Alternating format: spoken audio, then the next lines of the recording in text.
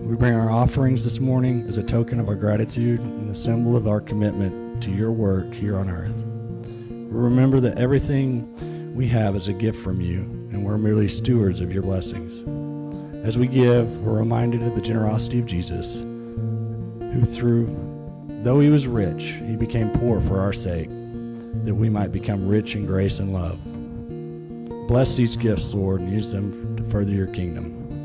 May they bring hope to the hopeless, comfort to the hurting, and light to those in darkness. Help us to be faithful stewards, using our time, talents, and treasures to serve others and glorify your name. Thank you for your unconditional love, which inspires us to give joyfully and generously. We offer these gifts in the name of Jesus Christ, who gave us everything. Amen. Amen. All right, well, a couple things before we jump into our message today, a couple things to celebrate.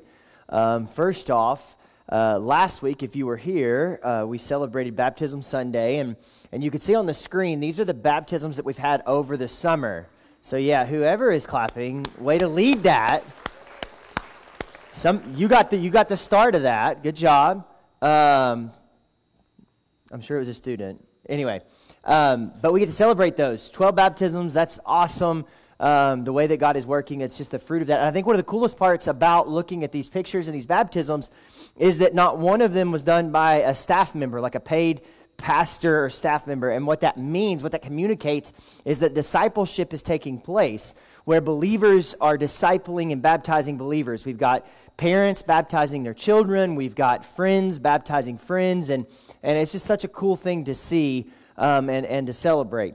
Also, this past week, we had VBS here on campus, and it was a great week here. If you were here, it was fun to watch and be a part of it. And this is the first VBS that has ever been done at TCC, where it was written, designed, and put together totally by the volunteers. There was no curriculum that was purchased or anything like that. It was all done by the volunteers, and it was unique to our church as a whole. And one of the cool things was the VBS mission fulfilled a purpose, and it encouraged the children, but it also was an opportunity. They raised funds. They raised over $1,000 for Operation Christmas Child, which is the shoe boxes that will be packed and they're sent around the world. And you're going to hear more about that coming up in the weeks to come as we prepare for the fall. We're going to have a packing party here at the church, and we've been collecting items, and each week, if you receive the weekly text message, you see those items, and you know what are being brought in and things like that. But some of the cool things that happened this past week, we had over 174 different children throughout the week here at our VBS program. The biggest night was 163, all on one night.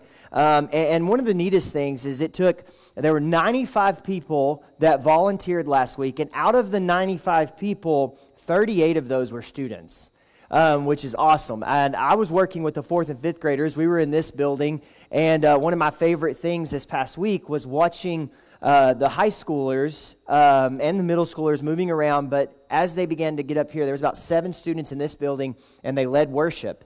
They led the games. They were up front. They were leading the next generation behind them. And that was an awesome thing for me to see and be a part of. And everything went really well, though, for VBS, and it was really cool to see all of that take place on our campus. So this morning, we're going to be jumping back into our Colossians study, chapter 3. You guys can go ahead and open up your Bibles. And we're in the middle of this chapter where Paul has been arguing that Jesus, he's before all things. That's what the whole letter has been about. And if you remember when we started it, Paul's writing this letter. He's in prison, and he's not the one that plants the church of Colossae.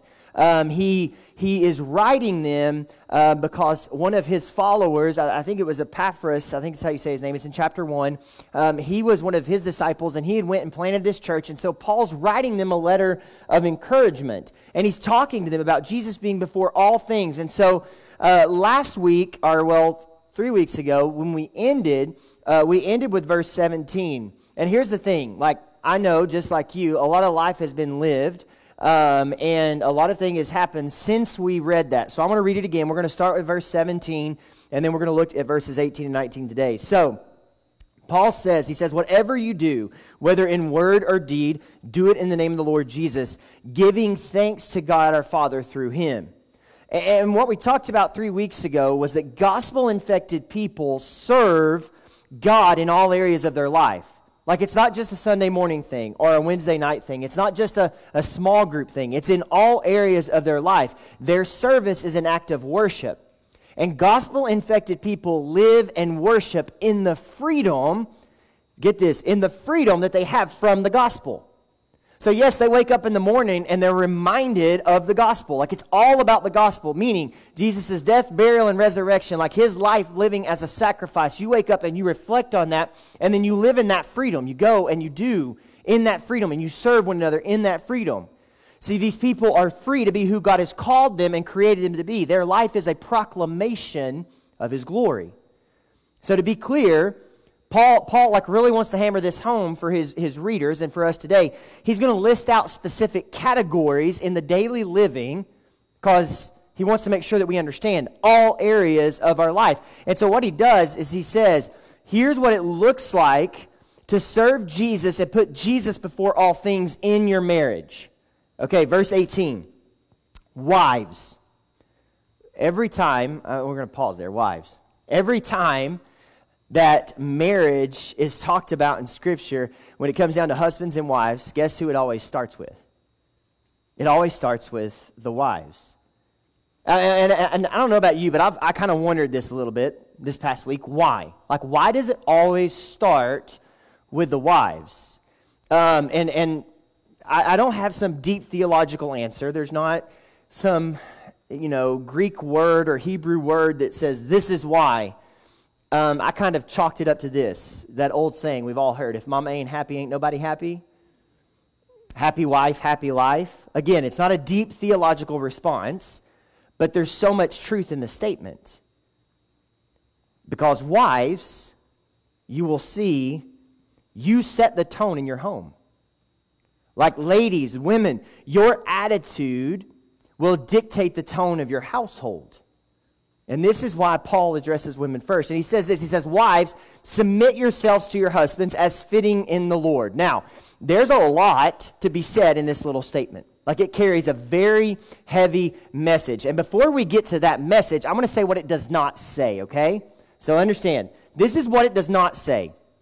Never in Scripture does it ever say women submit to men. That's not found in Scripture. Nowhere in Scripture does it ever say women submit to men. It's a misinterpretation of the text. So we're going to go ahead and get that out of the way right now. Men and women are created equal inside of God. And in God's sight, we are created equal. Now, we have different roles that we serve at in different areas. Maybe it's in the home, maybe it's in the church. Like, we have some different roles that we're called to, but we are equal in the sight of God. And we see this if you go back to the beginning, the creation story.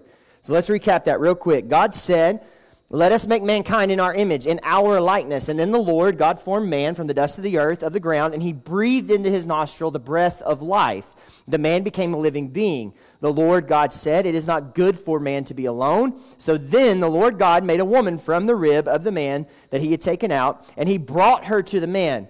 This is now bone of my bone and flesh of my flesh, and she shall be called woman, for she was to be taken out of men.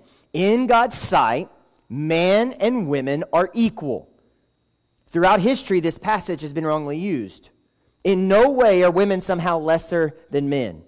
In Galatians chapter 3, Paul addresses this very thing. He says, in Christ Jesus, you are all children of God through faith. There is neither Jew nor Gentile, neither slave nor free, neither male nor female. And you could fill in all the other roles that we play and have in society. You could add here relationships with parents and children, boss, employees. He says, for all of you are one in Christ. In other words, we are equal in our nature in Christ. Scripture does not contradict itself.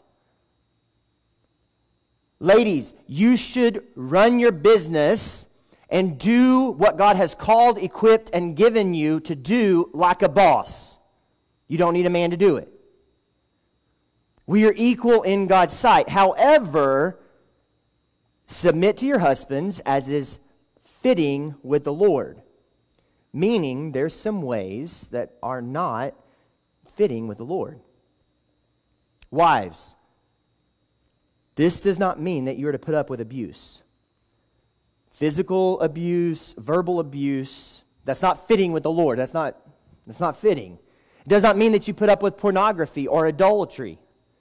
It does not mean that you are to put up with alcohol or substance abuse. This does not mean that you are required to put up with the things that are outside of your husband walking with the Lord.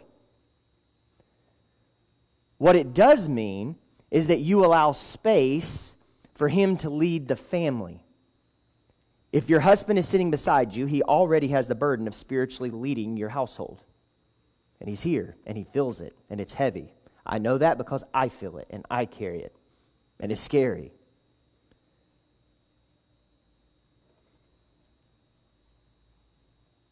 As a wife, the best thing that you can do is encourage and praise your husband as he leads.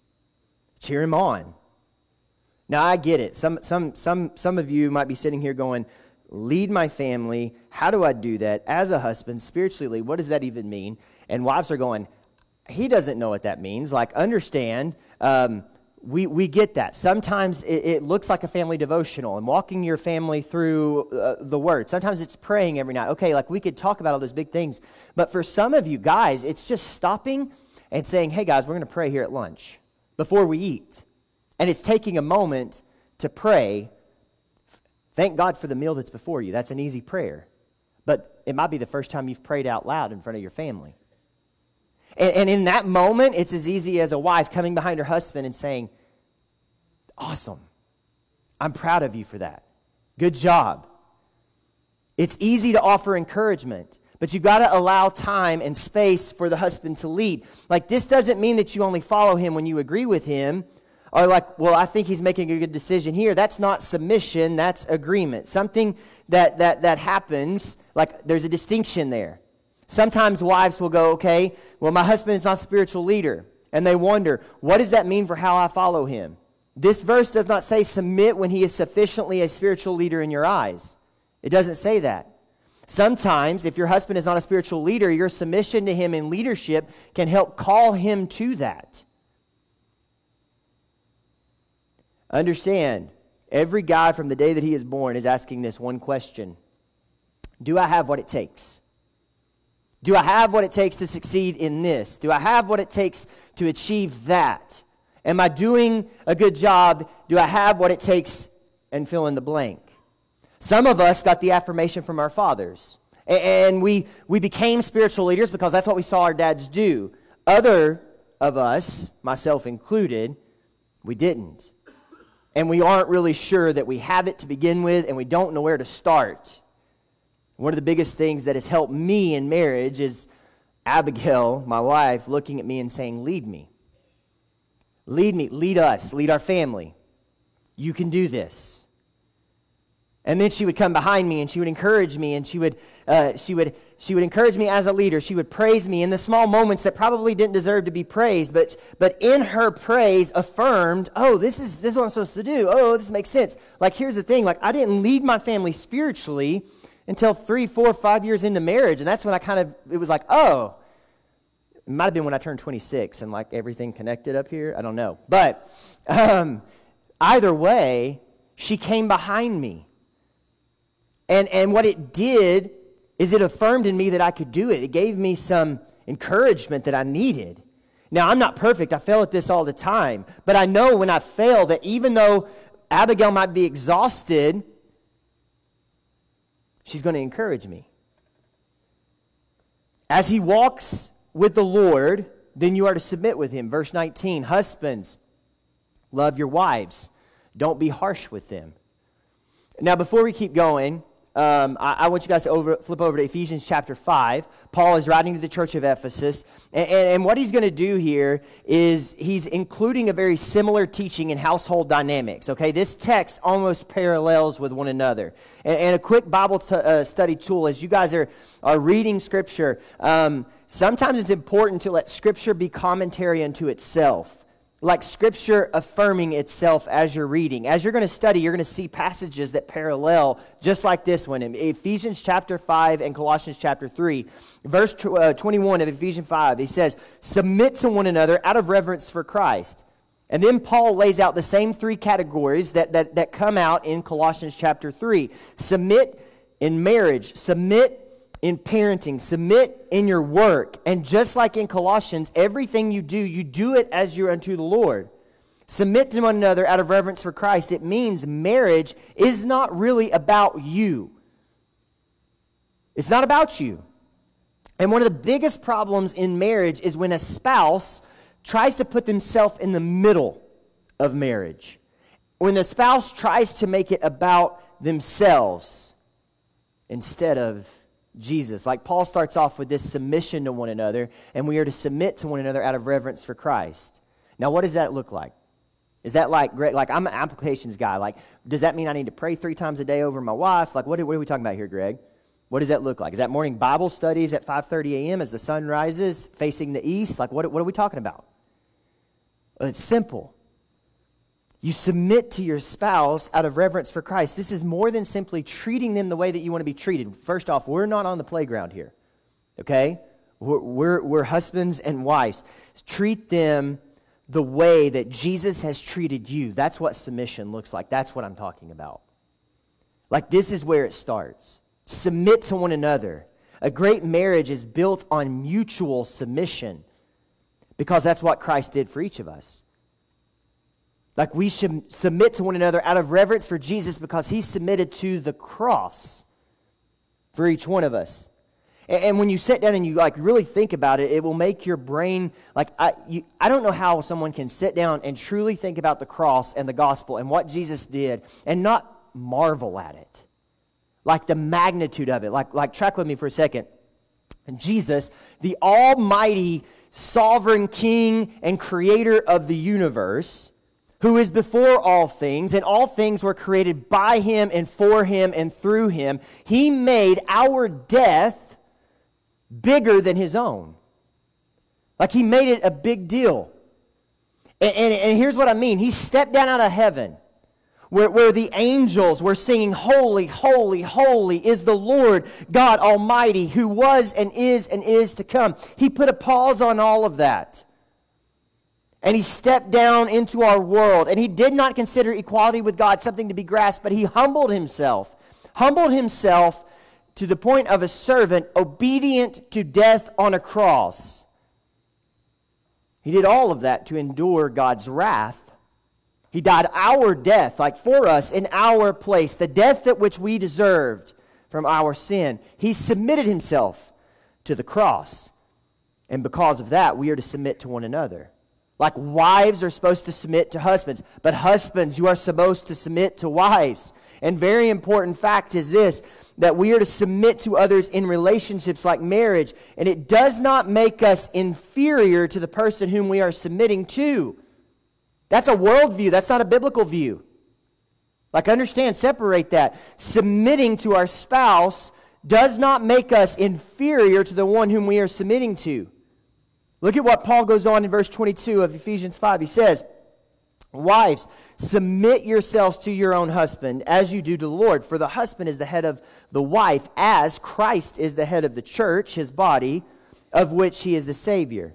And then he repeats it just to make sure it's clear. Like, he basically says the same thing in a different way. He says, now, as the church submits to Christ, so also wives submit to their husband in everything. But then he goes on.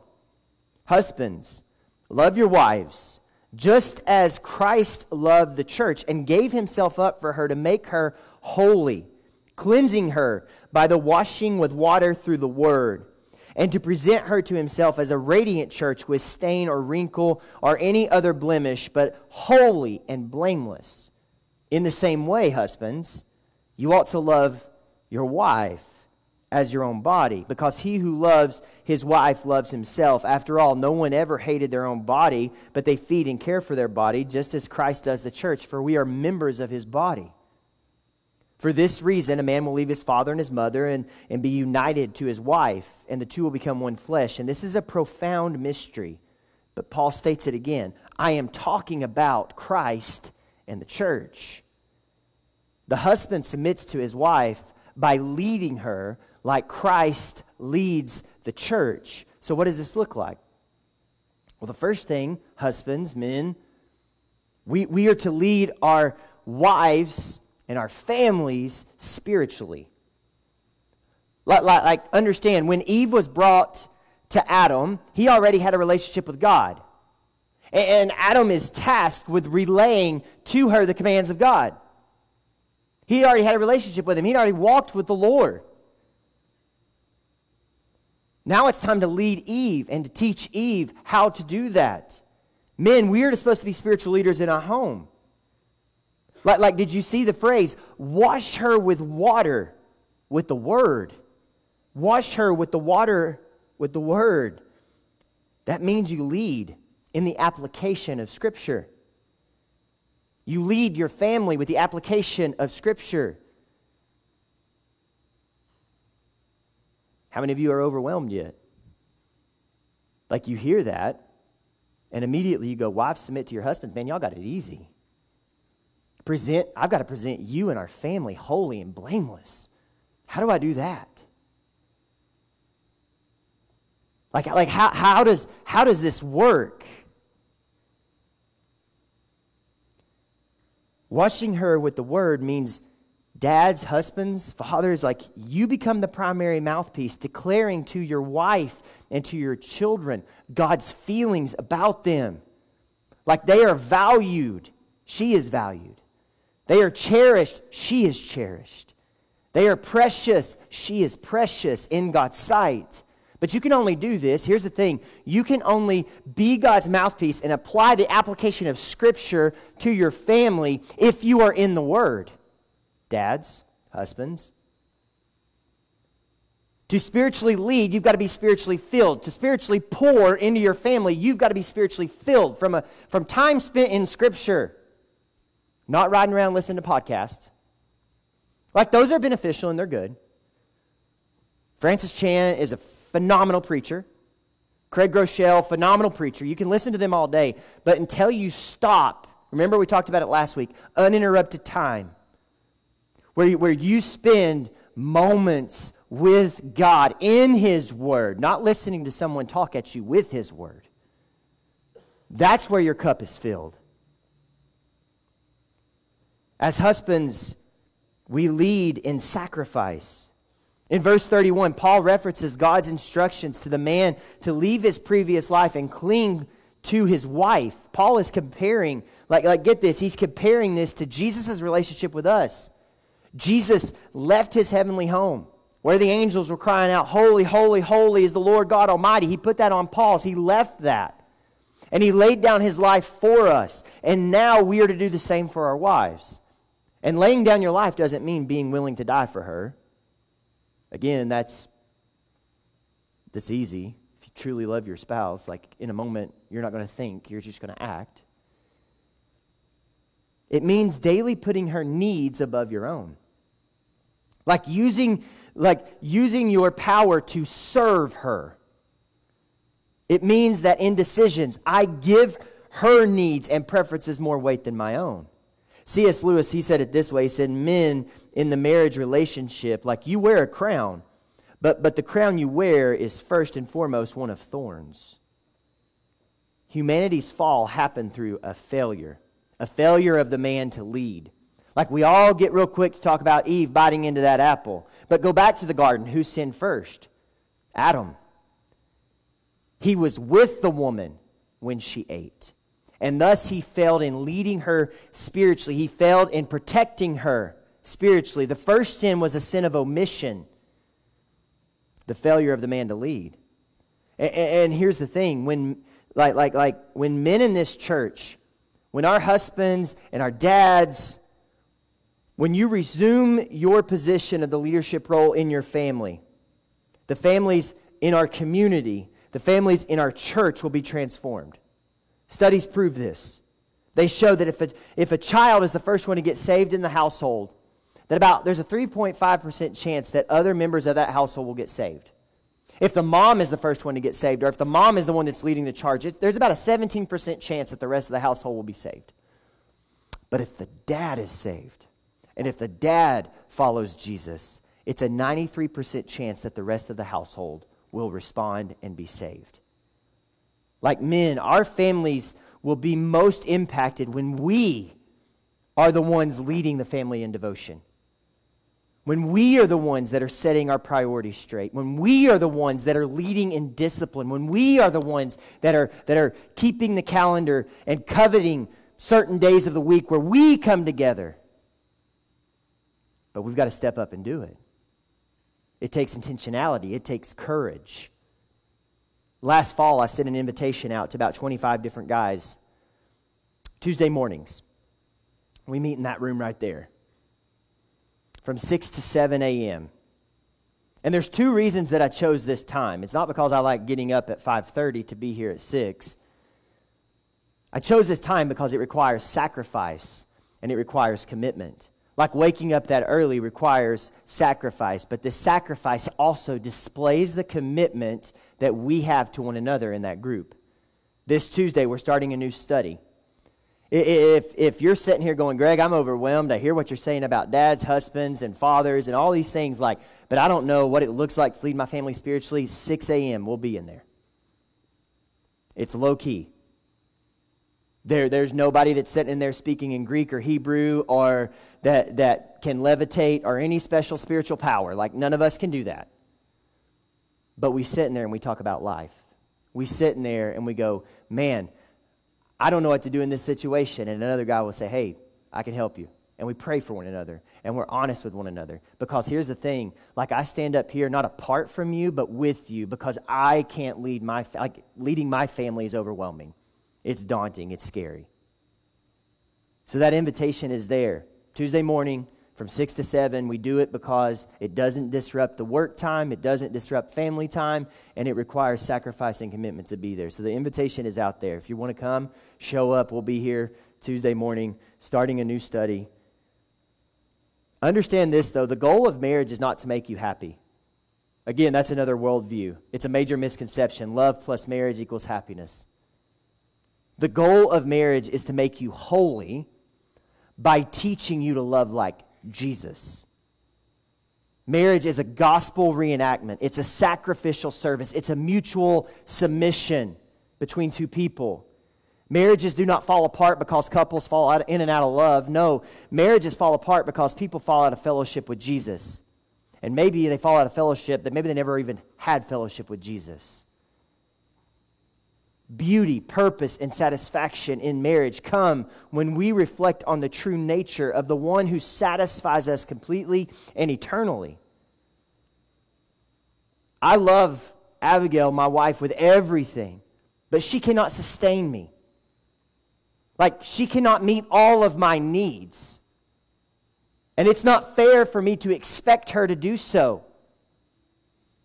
She cannot fill my soul. She cannot mold and change and reshape my heart. That's something that only God can do. And the same goes for her. I cannot meet or satisfy all of her needs. The soul is filled and satisfied only by the Creator. Jesus displays the purest picture of marriage by showing us that the fullness is found when He is in our life. And our lives are used to serve rather than to be served. See, through His life and death, Jesus displays the center of marriage. It's a self-sacrifice. Looking to His example, we must give our lives away to our husbands or our wives, not fight so hard to preserve ourselves. Whether you take the time to call the insurance company to set up the new policy, or whether you're the one that cooks dinner, or you're the one that mows the yard, or you're the one that works on the car repairs, or you're the one that runs the business, or you're the one that washes the dishes or folds the load of laundry that's in the dryer. Like, it doesn't matter. Find ways to serve your spouse through those things. Marriage is a gift to mankind. Several years ago, Abigail and I were talking, and she said, Greg, you do realize marriage is the one relationship God never experienced? And I had never thought of it. Like marriage is the one gift that God gave us that He never experienced. Jesus experienced everything else. He walked alongside of us. He knew what it meant to hurt, to be sad, to fall down, to feel sick. Like, He knew all of those things, but He never experienced marriage. And it exists to be the glimpse of the relationship between Christ and his bride, the church. In other words, how we act in marriage must mirror how Christ acted towards us. The aim for marriage is not for our spouse to satisfy our every longing. That's Jesus' job. Knowing that he has met all of our needs and he fulfills us completely, living with a gospel-infected heart, we live in the freedom that we can freely give ourselves away to our spouse. John Piper explains it this way. He says, marriage is meant by God to put the gospel reality on display in the world. That is why we are married. That is why all married people are married. Constant gratification will never bring lasting joy. Constant gratification will rob us of true happiness in any setting, but especially in marriage. And instead, we are supposed to sacrifice ourselves for our spouse. And when we do so, we let the true light of marriage shine. Our marriage should be less about us and more about Christ. Radical sacrifice was the centerpiece that brought great sinners a glorious redemption. And it's the centerpiece that will bring marriage the greatest joy.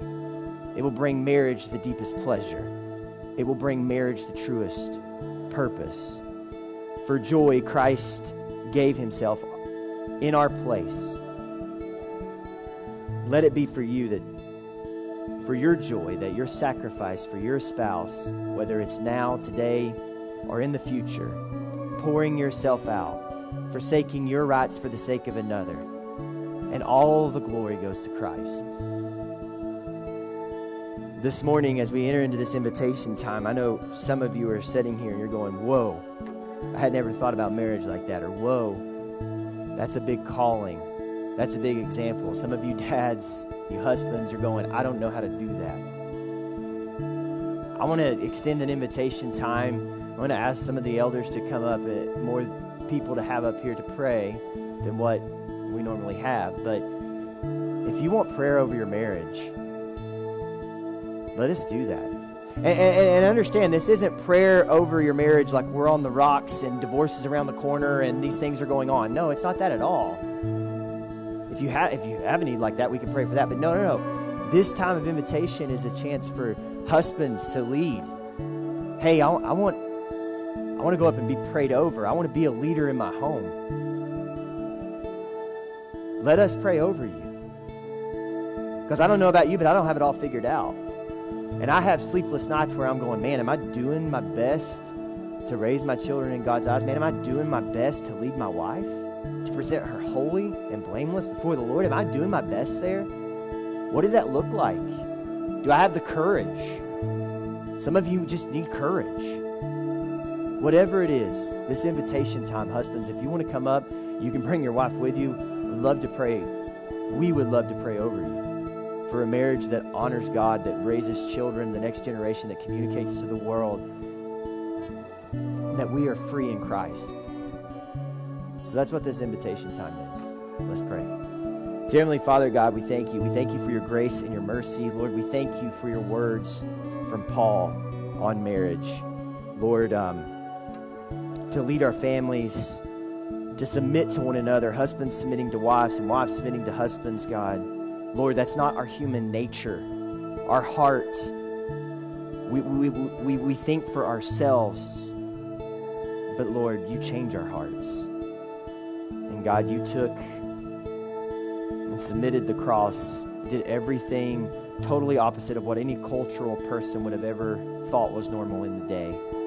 And Lord, you call us to do the same. And so I just pray right now over our marriages. I pray over our dads and our moms, God, that you give us the courage to follow you in our marriages, that you give us the courage to lead our children by example, that you give us the courage to teach the word, that you give us the courage to invite others in, and that we become a church that's centered on you.